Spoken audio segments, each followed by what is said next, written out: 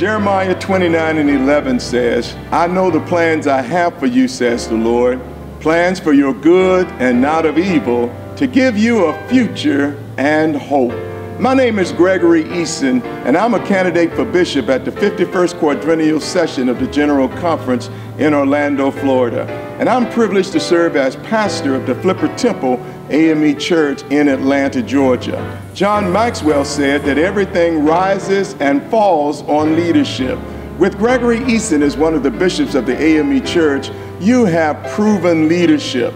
Proven leadership in the pastoral ministry, where I've served as a pastor of churches of all sizes for 35 years in the ministry in the African Methodist Episcopal Church. Proven leadership in denominational leadership, where I've served as president of the Connectional Council, advocating for the rights of pastors and presiding elders. Proven leadership in the area of ecumenical leadership, where I serve on the board of the World Methodist Evangelism Institute.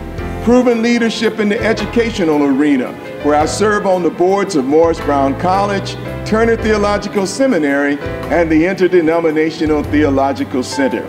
Brothers and sisters, if character matters, if accountability matters, if the laity and clergy matter, if the future matters, then Gregory Eason is your candidate for bishop. GregoryVEasonSenior.com. God bless you, and God bless the African Methodist Episcopal Church.